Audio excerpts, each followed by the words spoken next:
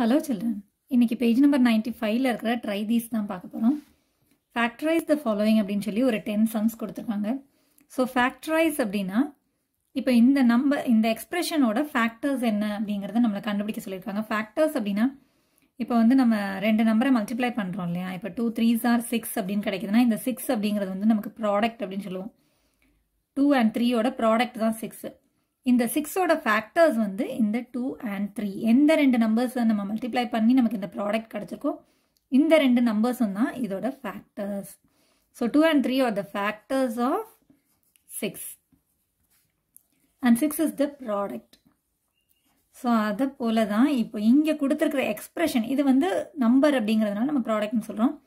இதுவும் அதே போல ஒரு எக்ஸ்பிரஷனா கொடுத்திருக்காங்க. இதோட ஃபேக்டர்ஸ் என்னென்ன அப்படின்னு கேட்டிருக்காங்க.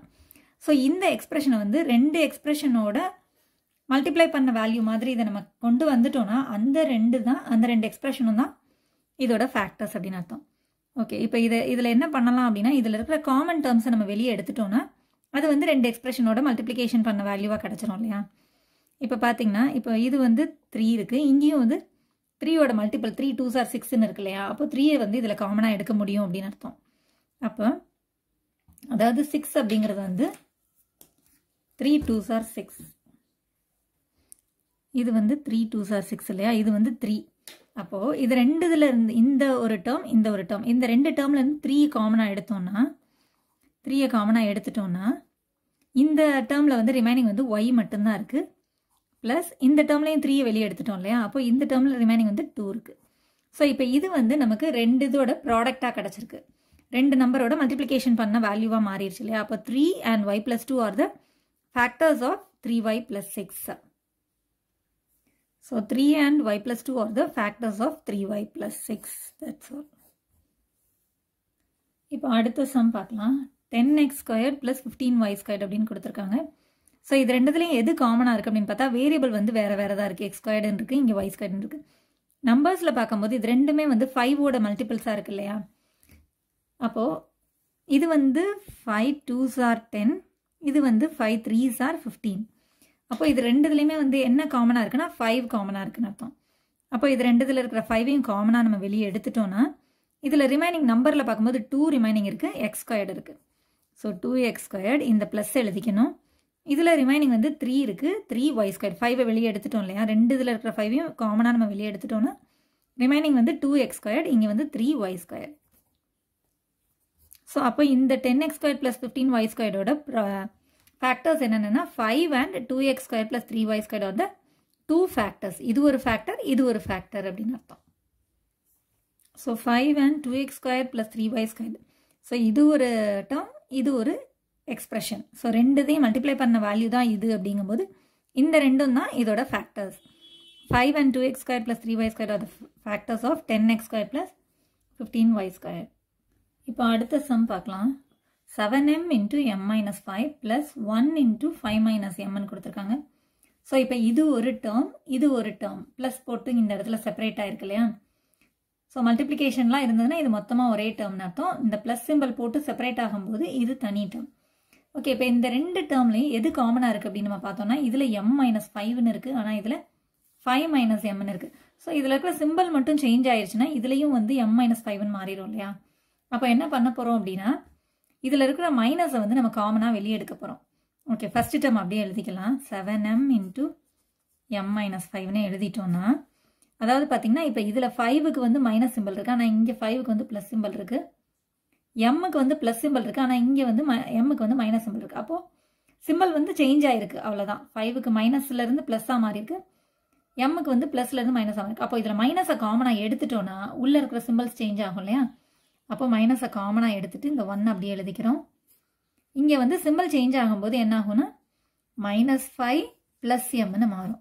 மைனஸை காமனாக எடுத்தாலும் சரி, மைனஸை உள்ளே கொண்டு போனாலும் சரி, உள்ளே இருக்கிற ஒவ்வொரு டேர்முக்கும் சிம்பிள் சேஞ்ச் ஆகும் இல்லையா? அதே போல் இப்போ நம்ம மைனஸை காமனாக எடுத்ததுனால உள்ளே இருக்கிற டேர்ம் ஒன்றுக்கும் சிம்பிள் மாறி இருக்கு. ப்ளஸில் இருந்தது மைனஸாக மாறி இருக்கு, மைனஸில் இருந்தது ப்ளஸ்ஸாக மாறி இருக்கு. இப்போ என்ன பண்ணலாம்னா இப்போ ஃபர்ஸ்ட் டேர்ம் அப்படியே தான் நான் எழுத போகிறேன். m minus 5 minus 1 into m minus 5ன்னு மாற்றி எழுத போகிறேன் நான். அடிஷன் அண்டர்கோஸ் காமடேட்டிவ் ப்ராப்பர்ட்டி அப்படிங்கிறதுனால m ஃபர்ஸ்ட் எழுதிட்டு -5ன்னு நெக்ஸ்ட் எழுதிக்கிறேன் நான். இந்த 5 வந்து மைனஸ் 5க்குரிய சிம்பிள் வந்து மைனஸ், எம்முக்குரிய சிம்பிள் வந்து மைனஸ். ஸோ அதே டேர்மை அப்படியே நான் மாற்றி ஆட் பண்ணியிருக்கேன். எம்மை ஃபஸ்ட் எழுதியிருக்கேன், -5 நெக்ஸ்ட் எழுதியிருக்கேன். ஸோ இப்போ நமக்கு என்ன ஆகுது அப்படின்னா m-5 அப்படிங்கிறது ரெண்டு டேர்ம்லையும் வந்து காமனாக இருக்கு இல்லையா? ஸோ m-5 நம்ம ரெண்டு டேர்ம்லேருந்தும் காமனாக எடுக்க போகிறோம். ஸோ m-5 காமனாக எடுத்துட்டோன்னா ஸ்கொயர் ப்ராக்கெட் ஓப்பன் பண்ணிக்கலாம். ஸோ இந்த டேர்மில் நமக்கு என்ன ரிமைனிங் இருக்குன்னா 7m இருக்குது. மைனஸ் சிம்பிள் போட்டுக்கலாம். இந்த டேர்மில் நமக்கு என்ன காமனாக இருக்குன்னா 1 தான் இருக்குது. ஸோ இது ரெண்டும் தான் நமக்கு factors of the value. m-5 and 7m-1 are the two factors of the required expression. So m-5 and 7m-1 are the two factors of the given expression. இப்போ அடுத்த சம் பார்க்கலாம். 64 minus x squared கொடுத்துருக்காங்க. So இதை பார்க்கும்போதே நமக்கு தெரியுது இல்லையா, இது ஒரு ஸ்கொயர் நம்பர். இது வந்து எதோட ஸ்கொயர் நம்பர் அப்படின்னா 8 ஸ்கொயர். 8 8s are 64 இல்லையா? ஸோ 8 ஸ்கொயர் மைனஸ் எக்ஸ் ஸ்கொயர்னு இந்த எக்ஸ்பிரஷனை எழுத முடியும். ஸோ இப்போ நமக்கு பார்க்கும்போது நமக்கு எந்த ஐடென்டிட்டி மாதிரி தெரியுதுன்னா ஏ ஸ்கொயர் மைனஸ் பி ஸ்கொயர்டுங்கிற ஐடென்டிட்டி மாதிரி தெரியுது இல்லையா? ரெண்டு ஸ்கொயரு மைனஸ் சிம்பிள் இருக்குது. So A square minus B square is equal to A plus B into A minus B. So இப்போ வந்து ஏக்கு பதிலாக என்ன இருக்குன்னா 8 இருக்குது, பிக்கு பதிலாக எக்ஸ் இருக்குது. So A is equal to 8, B is equal to X. So இந்த ரெண்டு வேல்யூஸையும் சப்ஸ்டியூட் பண்ணோம்னா நமக்கு ஃபேக்டர்ஸாக கிடச்சிரும். So 8 squared minus x squared is equal to 8 plus x into 8 minus x. So, இந்த ரெண்டும் தான் இதோட factors. So, 8 plus x and 8 minus x are the factors of 64 minus x squared. 8 plus x and 8 minus x are the factors of 64 minus x squared. இப்போ அடுத்த some பார்க்கலாம். x squared minus 3x plus 2. So இப்போ இந்த மாதிரி ஒரு எக்ஸ்பிரஷனாக இருக்கும்போது நம்ம எப்படி சால்வ் பண்ணணும் அப்படின்னா இந்த எக்ஸோட கோஎஃபிஷியன்ட் தான் வந்து நம்ம சம் அப்படின்னு கன்சிடர் பண்ணிக்கணும். இந்த கான்ஸ்டன்ட் டேர்ம் தான் வந்து நம்மளோட ப்ராடக்ட். ஸோ சம் வந்து இங்கே வந்து எக்ஸ் ஸ்கொயர்டுக்கு கோஎஃபிஷியன்ட் இல்லை அப்படின்னா இந்த மாதிரி எடுத்துக்கலாம். So some is equal to -3ன்னு எடுத்துக்கணும். Product is equal to 2. So இந்த மாதிரி எடுத்துக்கும் போது ஃபேக்டர்ஸ் ஃபஸ்ட்டு நம்ம கண்டுபிடிக்கணும். ஸோ ப்ராடக்ட் வந்து 2 அப்படின்னு சொல்லும்போது இதை மேலே எழுதிக்கோங்க. ஸோ இதோட நம்பர்ஸ் என்னென்ன வரும் அப்படின்னு நம்ம செக் பண்ணலாம். 2 அப்படின்னு சொல்லும்போது 1 2s are 2 வரும் இல்லையா? சம் வந்து 3 வரணும். ஸோ 1 + 2 வந்து நமக்கு 3 கிடைக்குது. ஓகே, ஃபஸ்ட்டு நம்பர்ஸ் செக் பண்ணிவிட்டு அது ஓகேவா இருந்தால் அதுக்கப்புறம் நம்ம சிம்பிள் செக் பண்ணணும். ஸோ 2ஓட ப்ராடக்டாக பார்க்கும்போது 2 வந்து ஒரு ப்ராடக்டாக பார்க்கும்போது 1 2s are 2 கிடைக்கும். சம் வந்து 3 அப்படின்னு சொல்லும்போது 1 + 3 வந்து நமக்கு 3ன்னு கிடைக்குது. ஓகே, அப்போ 1ம் 2ம் தான் இதோட ப்ராடக்ட். இப்போ இதை வந்து நம்ம சம் வர மாதிரி நம்ம செக் பண்ணி பார்க்கலாம். 1 and 2 இல்லையா, ஈக்குவல் டு -3ன்னு கிடைக்கணும்.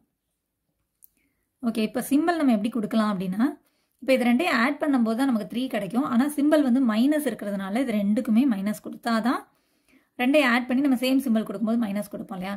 ஸோ இதே மாதிரி -1 -2 நீங்கள் கொடுத்து பார்த்தோம்னா -1 இன்ட்டு -2ன்னு கொடுக்கும்போது 1 2s are 2, 2 மைனஸ் இருக்கும்போது அதோட ப்ராடக்ட் வந்து ப்ளஸில் கிடைக்கும் இல்லையா answer. So 1 2s are 2, minus into minus +2 ஆன்சரும் இதுவும் கரெக்டாக கிடச்சிருக்கு, இதுவும் கரெக்டாக கிடச்சிருக்கு. அப்போது இதோட ஃபேக்டர்ஸ் வந்து -1 -2 அப்படின்றது நமக்கு புரியுது இல்லையா?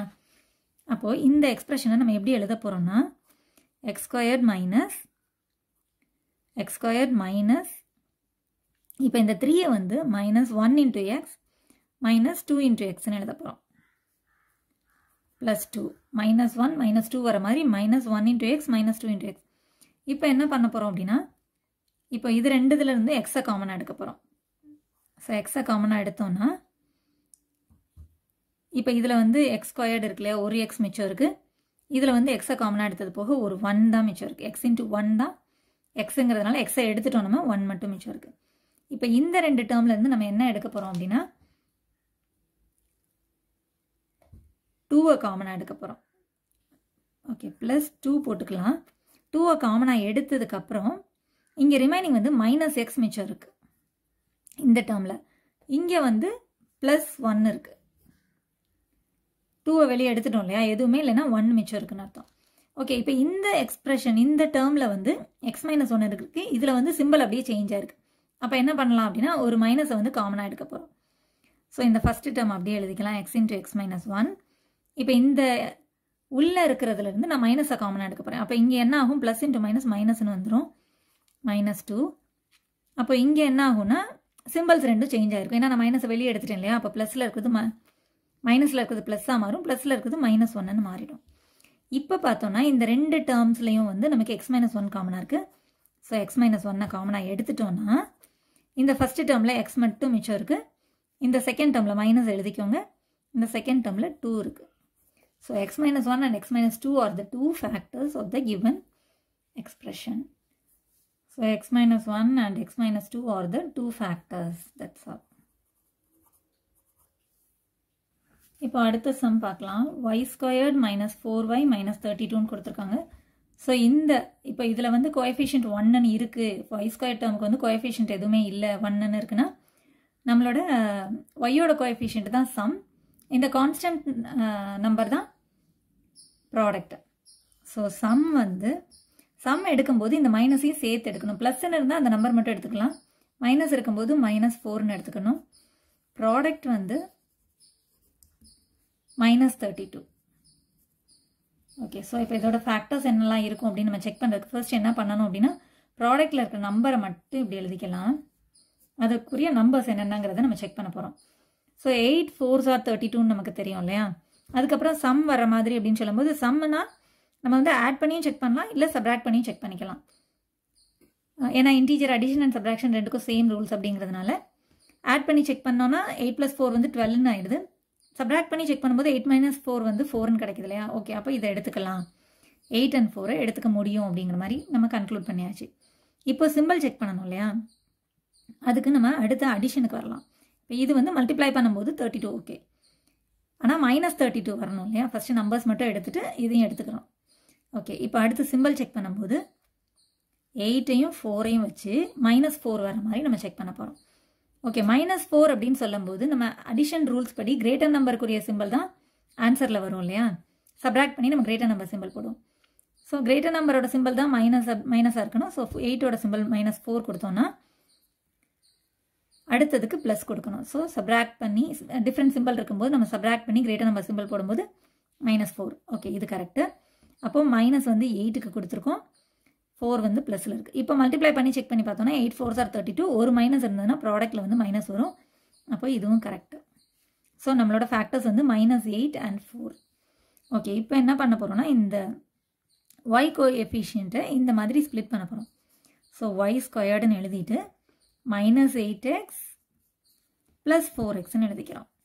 சாரி, yயில் இருக்கிறதுனால yன்னு போட்டுக்கிறோம். மைனஸ் இந்த 32 அப்படி எழுதிக்கலாம். இப்போ இதிலேருந்து காமனாக எடுக்க போகிறோம். ஸோ ஃபஸ்ட்டு ரெண்டு டேர்ம்லேருந்து ஒய்யை காமனாக எடுக்கலாம். ஒய்யை காமனாக எடுத்தோன்னா இதில் ஒரு y மிச்சம் இருக்கும், மைனஸ் இதில் என்ன இருக்குன்னா 8 மட்டும் மிச்சம் இருக்கும். ஓகே, இப்போ இது ரெண்டு இதுலேருந்து எதை காமனாக எடுக்க முடியும்னா 4ஐ காமனாக எடுக்கலாம். இதுவும் 4 டேபிளில் வரும் இல்லையா. 4 8s are 32ங்கிறதுனால இதுலேயும் 4 இருக்குது. ஸோ ப்ளஸ் போட்டுக்கோங்க.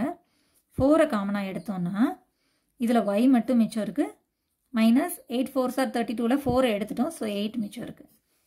இப்போ பார்த்தோம்னா இந்த டேர்ம்லேயும் y - 8 இருக்குது, இந்த டேர்ம்லேயும் y - 8 இருக்குது. அப்போ y - 8ஐ காமனாக எடுக்க முடியுமா.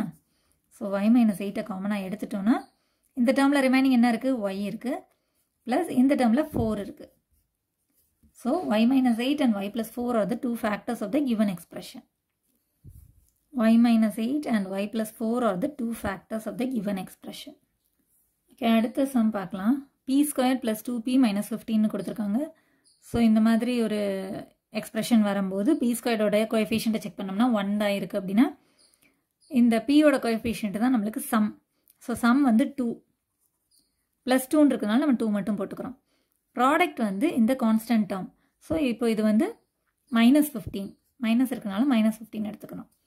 ஓகே, இப்போ இதோட ஃபேக்டர்ஸ் என்னெல்லாம் வரும் அப்படிங்கிறத நம்ம செக் பண்ணணும் இல்லையா. ஓகே, ஸோ நம்பரை வந்து ஃபஸ்ட்டு ப்ராடக்டோட நம்பர் எடுத்துக்கிறோம் 15, அதை மைனஸோட சேர்த்து எடுத்துக்கலாம். ஆனால் என்ன நம்பர் வரும் அப்படின்னு நம்ம செக் பண்ணும்போது 3 5s are 15 நமக்கு தெரியுது. அடுத்து இதையும் செக் பண்ணிக்கணும், அந்த நம்பர் இது கரெக்டாக இருக்கா அப்படின்னு. ஸோ சம் அப்படின்னு சொல்லும்போது நம்ம ஆட் பண்ணியும் செக் பண்ணலாம், சப்ராக்ட் பண்ணியும் செக் பண்ணலாம். இப்போ 5 - 3 வந்து 2, ஸோ இது கிடைக்குது அப்படின்னு சொல்லும்போது நம்ம இந்த 5 and 3 சூஸ் பண்ணிக்கலாம் அப்படின்னு நமக்கு கன்க்ளூட் பண்ணியாச்சு. இப்போ நம்ம சிம்பிள் செக் பண்ணணும் இல்லையா? அப்போ 5 and 3 யூஸ் பண்ணி தான் நமக்கு இந்த +2 கிடச்சிருக்கு. ஸோ சப்ராக்ட் பண்ணும்போது தான் நமக்கு கிடச்சிருக்கு அப்படின்னு சொல்லும்போது இன்டீஜர் ரூல்ஸ் படி வேறு வேறு சிம்பிள் இருந்தால் தான் சப்ராக்ட் பண்ணியிருப்போம். அதுலேயும் வந்து கிரேட்டர் நம்பரோட சிம்பிள் தான் நம்மளோட ஆன்சரில் வரும் இல்லையா? அப்போ இது வந்து கிரேட்டர் நம்பரோட சிம்பிள் அப்படின்னு சொல்லும்போது ப்ளஸ் சிம்பிள் தான் கிரேட்டர் நம்பருக்கு வரப்போகுது. ஸோ கிரேட்டர் நம்பர் 5 அதுக்கு சிம்பிள் ப்ளஸ்ஸு, 3க்கு தான் மைனஸ் வரும் அப்படின்னு அர்த்தம். ஸோ +5 - 3 அப்படின்னு ரெண்டு வேறு வேறு சிம்பிள் இருக்கும்போது சப்ராக்ட் பண்ணி நம்ம கிரேட்டர் நம்பரோட சிம்பிள் வந்து +2 நமக்கு ஆன்சர் கிடச்சிருக்கு. இது கரெக்டு. ஸோ இப்போ இதுக்கு அதே சிம்பிளை நம்ம கொடுக்க போகிறோம். 5க்கு ப்ளஸ் சிம்பிள் கொடுக்குறோம், இன்டூ பண்ணிவிட்டு 3க்கு மைனஸ் சிம்பிள் கொடுக்குறோம். ஸோ இப்போ வந்து என்ன பண்ணுறோன்னா இதை செக் பண்ணுறோம். 5 3s are 15 கிடச்சிருக்கு. ப்ராடக்ட்டில் வந்து பார்த்தோன்னா இன்டீஜர் மல்டிப்ளிகேஷன் ரூல்ஸ் படி ஒரு மைனஸ் இருந்தால் நமக்கு ஆன்சரில் மைனஸ் கிடைக்கும். ஸோ இதுவும் கரெக்டு. ஸோ இப்போ இந்த சிம்பிள் இந்த நம்பர்ஸ் ரெண்டுமே கரெக்டுன்னு அர்த்தம். ஸோ இதுதான் இதோட ஃபேக்டர்ஸ். அப்போ என்ன பண்ணணும் அப்படின்னா இந்த கோஎஃபிஷியன்ட் ஆஃப் பி இருக்கு இல்லையா, இதை வந்து இந்த டேர்ம்ஸில் எழுத போகிறோம். ஸோ p² அப்படி எழுதிட்டு +5p - 3pன்னு எழுதிக்கிறோம். மைனஸ் இந்த 15 அப்படி எழுதிக்கிறோம். 5p - 3p வந்து 2p தானே, ஸோ அதனால் அதே மாதிரி எழுதிக்கிறோம். ஸோ இப்போ வந்து என்ன பண்ணுறோன்னா ஃபஸ்ட்டு 2 டேர்ம்லேருந்து பியை காமனாக எடுக்கிறோம். ஸோ ஒரு p ரிமைனிங் இருக்குது. இதில் வந்து +5 மட்டும் மிச்சம் இருக்குது. பியை வெளியே எடுத்துட்டோம் இல்லையா, ஸோ 5 மட்டும் மிச்சம் இருக்குது. இப்போ இது ரெண்டுதுலேயுமே -3யை காமனாக எடுக்கலாம் நம்ம. ஸோ -3யை நம்ம காமனாக எடுத்துட்டோம்னா இதுலேயும் -3 இருக்குது, இதுலேயும் வந்து 3 5s are 15 தானே, ஸோ இதுலேயும் மைனஸ் இருக்கனால -3யை நான் காமனாக எடுத்துறேன். ஸோ -3யை காமனாக எடுத்ததுக்கப்புறம் p மட்டும்தான் ரிமைனிங் இருக்குது. அடுத்து இங்கேயும் வந்து -3யை காமனாக எடுத்ததுக்கப்புறம் 5 மட்டும்தான் ரிமைனிங் இருக்குது. ஸோ +5ன்னு எழுதிக்கணும். ஏன்னா மைனஸை நம்ம காமனாக எடுத்துட்டோம்னு சொல்லும்போது ப்ளஸ் தான் ரிமைனிங் இருக்கும். ஓகே, இப்போ வந்து பார்த்திங்கன்னா p+5 தான் இந்த ரெண்டு டேர்ம்லேயும் காமனாக இருக்கு இல்லையா, ஸோ அதை காமனாக எடுக்க போகிறோம் நம்ம. p+5 காமனாக எடுத்ததுக்கப்புறம் இந்த டேர்மில் வந்து p மட்டும் ரிமைனிங் இருக்குது. இதில் வந்து -3 இருக்குது. p+5 காமனாக எடுத்துட்டோம் இல்லையா, ஸோ 3 மட்டும் இருக்குது. So p+5 and p - 3 are the two factors of the given expression. இப்போ அடுத்த சம் பார்க்கலாம். m² + 14m + 48ன்னு கொடுத்துருக்காங்க. ஸோ m², அதாவது ஸ்கொயரோட கோஎஃபிஷியன்ட் வந்து 1ன்னு இருக்கும்போது எம்மோட கோஎஃபிஷியன்ட் தான் நம்மளுக்கு சம். அடுத்து கான்ஸ்டன்ட் நம்பர் தான், கான்ஸ்டன்ட் டேர்ம் தான் நம்மளோட ப்ராடக்ட். ஸோ 48 ரெண்டுமே ப்ளஸில் இருக்கனால நான் அப்படியே நம்பர்ஸாகவே எடுத்துக்கிட்டேன். ஸோ ஃபர்ஸ்ட்டு வந்து ப்ராடக்டை வந்து எடுத்துக்கிறோம். எடுத்து என்னென்ன நம்பர்ஸ் வரும்ன்றதை நம்ம செக் பண்ணும்போது சம்மையும் செக் பண்ணிக்கணும் இல்லையா, என்னென்ன நம்பர்ஸ் வருதுன்னு. ஸோ 48 அப்படின்னா 6 8s are 48 நமக்கு தெரியும். ஸோ அதை வந்து சம் பண்ணும்போது வருதா அப்படின்னு பார்த்தோம்னா 6 + 8 is 14. ஓகே, அப்போ அதுவும் கிடைக்குது. ஸோ 6 and 8 தான் நமக்கு சூஸ் பண்ண போகிறோம். மல்டிப்ளை பண்ணும்போது ப்ளஸில் தான் இருக்குது. ஓகே, நம்ம இப்போது சம் பண்ணும்போது சிம்பிள் கரெக்டாக இருக்கான்னு செக் பண்ணணும் இல்லையா. 6 + 8 is equal to 14. ஆட் பண்ணும்போது தான், ஸோ ரெண்டுக்குமே ப்ளஸ் சிம்பிள் தான், இதுக்கும் ப்ளஸ் சிம்பிள் தான், ப்ளஸ் சிம்பிள் தான். ஸோ இதுவும் கரெக்டாக கிடைக்குது, இதுவும் கரெக்டாக, சிம்பிள் எதுவுமே சேஞ்ச் பண்ண தேவையில்லை. இப்போ என்ன பண்ணணும்னா m² ப்ளஸ் இந்த 14m வந்து இந்த ஃபேக்டர்ஸோட எக்ஸ்ப்ரெஷனாக எழுத போகிறோம். ஸோ 6m + 8mன்னு எழுதிக்கிறோம், ப்ளஸ் 48ன்னு எழுதிட்டோன்னா இப்போ இந்த ரெண்டு டேர்ம்லேருந்து எம்மை காமனாக எடுக்கணும். ஸோ ஒரு எம் மிச்சம் இருக்குது. m²லேருந்து ஒரு எம் எடுத்ததுக்கப்புறம் ஒரு எம் ரிமைனிங் இருக்குது. எம்மை காமனாக எடுத்ததுக்கப்புறம் இதில் 6 ரிமைனிங் இருக்குது. இப்போ இந்த ரெண்டு டேர்ம்ஸ்லேருந்தும் நம்ம 8ஐ காமனாக எடுக்க போகிறோம். இதுவும் 8 டேபிளில் வரும் இல்லையா, 8 6 are 48ங்கிறதுனால ப்ளஸ் போட்டுட்டு 8ஐ காமனாக எடுத்துட்டோன்னா இந்த டேர்மில் வந்து 8 எடுத்தது போக எம் மட்டும்தான் ரிமைனிங் இருக்குது. இது வந்து 8 6 are அப்படிங்கிறதுனால 8ஐ காமனாக எடுத்துட்டோம். ஸோ 6 மட்டும் ரிமைனிங் இருக்குது. இப்போ வந்து இந்த ரெண்டு டேர்ம்லையுமே வந்து m+6 m+6 காமனாக இருக்குது. ஸோ m+6ஐ காமனாக எடுத்துட்டோன்னா இந்த டேர்மில் m+6 எடுத்ததுக்கப்புறம் ரிமைனிங் m மட்டும் இருக்குது. ப்ளஸ் இந்த டேர்மில் m+6ஐ காமனாக எடுத்தது போக ரிமைனிங் 8 மட்டும் இருக்கு இல்லையா.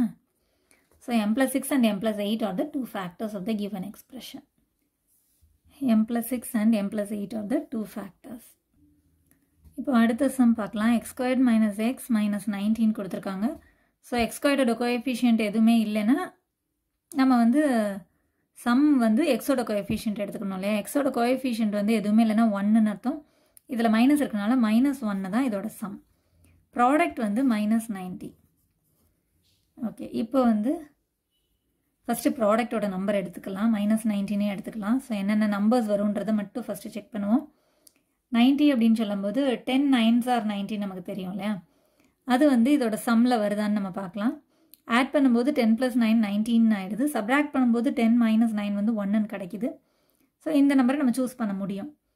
அப்போ 10 and 9 எடுத்துக்கலாம். இப்போ சிம்பிள் செக் பண்ணணும் இல்லையா? 10 9 வந்து எப்போ -1 கிடைக்கும் அப்படிங்கிறத நம்ம செக் பண்ண போகிறோம். அப்போது இது ரெண்டையும் சப்ராக்ட் பண்ணும்போது தான் நமக்கு வந்து 1ன்னு கிடைக்கும் இல்லையா? அப்போது ரெண்டும் வேறு வேறு சிம்பிளில் இருக்கிறதுனால தான் நம்ம சப்ராக்ட் பண்ணியிருப்போம். கிரேட்டர் நம்பரோட சிம்பிள் தான் நம்மளோட ஆன்சரில் கிடைக்கும் இல்லையா? கிரேட்டர் நம்பரோட சிம்பிள் வந்து மைனஸ் இருக்க போகுதுன்னு நமக்கு தெரியுது. ஸோ இதில் கிரேட்டர் நம்பர் 10, அதுக்கு தான் நம்ம மைனஸ் சிம்பிள் கொடுக்கணும். ஸ்மால் நம்பருக்கு ப்ளஸ் சிம்பிள் கொடுக்குறோம். ஸோ வேறு வேறு சிம்பிள் இருக்குது. சப்ராக்ட் பண்ணும்போது 1ன்னு கிடச்சிருக்கு. கிரேட்டர் நம்பரோட சிம்பிள் மைனஸ் கிடச்சாச்சு. ஸோ இது கரெக்டு. அப்போ இதோட சிம்பிள்ஸ் தான் நம்ம இங்கே கொடுக்க போகிறோம். ஸோ 10க்கு மைனஸ் கொடுக்குறோம். இன்டூ 9க்கு வந்து ப்ளஸ் சிம்பிள் தான். ஸோ நம்பர்ஸை மல்டிப்ளை பண்ணும்போது 90. மல்டிப்ளிகேஷன் இன்டீஜர் மல்டிப்ளிகேஷன் ரூல்ஸ் படி ஒரு மைனஸ் இருந்தது, நம்பர்ஸில் ஒரு மைனஸ் இருந்தால் ஆன்சரில் ஒரு மைனஸ் கிடைக்கும் இல்லையா? அப்போ இதுவும் கரெக்ட். -19 ஆன்சர் கிடச்சிருக்கு. இப்போ என்ன பண்ண போகிறோம்னா இந்த ஃபேக்டர்ஸ் -10 9 அப்படிங்கிறத எக்ஸோட கோஎஃபிஷியண்ட்டாக நம்ம எக்ஸ்பேண்ட் பண்ண போகிறோம். ஸோ x² -10x + 9xன்னு எழுதிக்கிறோம். -10x + 9xன்னு எழுதி இந்த -90 அப்படி எழுதிக்கிறோம். இப்போ என்ன பண்ணணும்னா எக்ஸ் இந்த ஃபஸ்ட்டு 2 டேர்ம்லேருந்து எக்ஸை காமனாக எடுக்கலாம். ஸோ ஃபஸ்ட்டு டேர்மில் x × x தான் x² இல்லையா? ஸோ ஒரு எக்ஸை வெளியே எடுத்துட்டோன்னா ஒரு எக்ஸ் மிச்சம் இருக்குது. மைனஸ் எக்ஸை காமனாக எடுத்தது போக 10 இருக்குது. ஓகே, இப்போ வந்து ப்ளஸ் இது ரெண்டுலேயுமே 9 காமனாக எடுக்கலாம். இது வந்து 9 10s are 90னால இதுலேயும் ஒரு 9 இருக்குது. ஸோ 9 காமனாக எடுத்தோன்னா இங்கே எக்ஸ் மட்டும் ரிமைனிங் இருக்குது. இந்த மைனஸ் அப்படியே எழுதினோன்னா 9 10s are 90ல் 9 வெளியே எடுத்தது போக ரிமைனிங் 10 இருக்கு இல்லையா? ஓகே, இப்போ வந்து இந்த ரெண்டு டேர்ம்லையுமே வந்து x - 10 காமனாக இருக்குது. ஸோ x - 10 காமனாக எடுத்துட்டோன்னா இதில் வந்து எக்ஸ் ரிமைனிங் இருக்குது. ப்ளஸ் இந்த ரெண்டு டேர்மில் x - 10 வெளியே எடுத்தது போக ப்ளஸ் 9 மட்டும் மிச்சம் இருக்குது. So x - 10 and x + 10 are the two factors of the given expression. So x - 10 and x + 9 are the two factors of the given expression. இப்போ லாஸ்ட்டு சம் பார்க்கலாம். 9x² - 6x - 8 அப்படின்னு கொடுத்துருக்காங்க. இப்போ வந்து நம்ம x² கோஎஃபிஷியன்ட் செக் பண்ணி பார்த்தோம்னா இதில் வந்து ஒரு நம்பர் இருக்கு இல்லையா? ஸோ இந்த மாதிரி வரும்போது நம்ம வந்து அப்படியே வந்து சம் ப்ராடக்டை வந்து இதை எடுத்துக்க முடியாது. ஸோ என்ன பண்ணணும்னா இந்த x² கோஎஃபிஷியண்ட்டை இந்த ப்ராடக்ட் கூட கொண்டு போய் மல்டிப்ளை பண்ணணும். சம் வந்து இதே நம்பர் தான், எக்ஸோட கோஎஃபிஷியன்ட் தான் சம். ஸோ -6ன்னு எழுதிக்கலாம். இப்போ ப்ராடக்ட் மட்டும்தான் சேஞ்ச் ஆகும். ஸோ 9 × -8. So -9 8s are 72. இந்த மைனஸையும் கொஞ்சம் கேர்ஃபுல்லாக ஹேண்டில் பண்ணணும். ஓகே, இப்போ வந்து நம்ம நார்மலாக பண்ணுற மாதிரி ஃபேக்டரைஸ் பண்ணலாம். ஸோ ப்ராடக்டோட நம்பரை மேலே எழுதிக்கலாம். -72ன்னு எழுதிக்கிட்டோன்னா இப்போ இதோட நம்பர்ஸ் என்னென்ன வரும் அப்படின்னு நம்ம செக் பண்ணும்போது 9 8s are 72ன்னு வரும். ஆனால் சம்லையும் நம்ம அந்த நம்பரை செக் பண்ணணும் இல்லையா? ஸோ 9 + 8 அப்படின்னு சொல்லும்போது 17ன்னு வந்துடுது. 9 - 8 அப்படின்னு சொல்லும்போது 1 தான் கிடைக்குது. ஸோ அந்த நம்பர் வந்து இந்த சம்முக்கு சூட்டபிளாக இல்லை. ஓகே, அப்போ வேறு ஏதோ ஒரு ப்ராடக்ட் தான் இந்த நம்பர் அப்படின்னு சொல்லும்போது 72 வந்து எந்த ரெண்டு நம்பர்ஸோட ப்ராடக்டாக இருக்கலாம்? வேறு ஏதாவது நம்பர்ஸ் ரெண்டு எடுத்து பார்த்தோன்னா 12 6 are 72ன்னு நமக்கு கிடைக்குது. அதே நம்பர்ஸை இங்கே சம்மில் பண்ணி பார்க்கும்போது ஆட் பண்ணால் 18 ஆகிடுது. ஆனால் சப்ராக்ட் பண்ணும்போது நமக்கு 6ன்னு கிடைக்குது இல்லையா? அப்போ 12ஐயும் 6ஐயும் நம்ம கன்சிடர் பண்ணிக்கலாம், யூஸ் பண்ணிக்கலாம். ஸோ மல்டிப்ளை பண்ணதுக்கு யூஸ் பண்ணிக்கலாம். இப்போ சிம்பிள் செக் பண்ணணும். ஸோ 12ஐயும் 6ஐயும் யூஸ் பண்ணி எப்போ நமக்கு -6 வரும் அப்படிங்கிறத நம்ம செக் பண்ண போகிறோம். ஸோ இப்போ வந்து சப்ராக்ட் பண்ணும்போது தான் இந்த -6ங்கிற நம்பர் கிடச்சது இல்லையா? அப்போது சப்ராக்ட் பண்ணும்போது அப்படின்னு சொல்லும்போது நம்மளோட இன்டீஜர் ரூல்ஸ் படி கிரேட்டர் நம்பருக்கு தான் இந்த மைனஸ் சிம்பிள் வந்திருக்கணும். அதனால தான் நமக்கு ஆன்சரில் கிரேட்டர் நம்பரோட சிம்பிள் போடுவோம் இல்லையா? அப்போ இதில் கிரேட்டர் நம்பர் எது? 6 12 12. அதோட சிம்பிளை மைனஸ் கொடுத்தோன்னா இதுக்கு சிம்பிள் ப்ளஸ்ஸு. ஸோ இப்போ செக் பண்ணி பார்த்துடலாம். ரெண்டும் வேறு வேறு சிம்பிளில் இருக்குது. சப்ராக்ட் பண்ணி கிரேட்டர் நம்பர் சிம்பிள் போடுவோம். ஸோ கிரேட்டர் நம்பரோட சிம்பிள் வந்திருக்கு. சப்ராக்ட் பண்ணும்போது 6. ஸோ இது கரெக்டு. அப்போ இதே சிம்பிளில் நம்ம இதுக்கு கொடுத்து பார்க்கலாம், கொடுத்து செக் பண்ணி பார்த்துடலாம். ஸோ 12க்கு மைனஸ் கொடுத்துட்டு 6க்கு ப்ளஸ்னால் கொடுக்க வேண்டியது இல்லையா? So 12 6 are 72 number. Okay, simple பார்க்கும்போது மல்டிப்ளிகேஷன் இன்டீஜர் மல்டிப்ளிகேஷன் ரூல்ஸ் படி ஒரு மைனஸ் இருக்குது நம்பர்ஸில் அப்படின்னா ஆன்சரில் மைனஸ் கிடைக்கும். ஸோ இதுவும் கரெக்டு. அப்போ -12 and 6 தான் இதோட ஃபேக்டர்ஸ். ஓகே, இப்போ என்ன பண்ணணும்னா இதே போல் 9x² எழுதிக்கலாம். இந்த -6xக்கு பதிலாக இந்த இதை எழுத போகிறோம். ஸோ -12x + 6x அதோட ஃபேக்டர்ஸ் எழுதிக்கிறோம். மைனஸ் இந்த 8 அப்படி எழுதிக்கிறேன். ஓகே, சம் ப்ராடக்ட் சூஸ் பண்ணும்போது தான் இதை மல்டிப்ளிகேஷனுக்கு கொண்டு வரணும். இது எழுதும்போது இந்த 9x² அப்படியே தான் எழுதிக்கேன், -8 அப்படியே தான் எழுதிருக்கேன். இப்போ வந்து இது ரெண்டுதுலேருந்து நமக்கு என்ன காமனாக இருக்குன்னு நம்ம செக் பண்ணணும். ரெண்டுமே 3 டேபிளில் போகும் இல்லையா? 3 3s are 9, 3 4s are 12. அப்போ என்ன பண்ணலாம்னா இதில் 3 காமனாக எடுக்கலாம், 3x காமனாக எடுக்கலாம். இதுலேயும் x இருக்குது, இதுலேயும் x இருக்குது இல்லையா? ஸோ 3x காமனாக எடுத்தோன்னா இதில் ரிமைனிங் வந்து இன்னொரு 3x இருக்குது. நம்பரில் ஒரு 3 இருக்குது, x இன்ட்டு எக்ஸுங்கிறதுனால ஒரு x எடுத்தது போக இன்னொரு x மிச்சம் இருக்குது. மைனஸ் இப்போ இது வந்து 3 4s are 12. ஸோ 3யை வெளியே எடுத்துட்டோம்.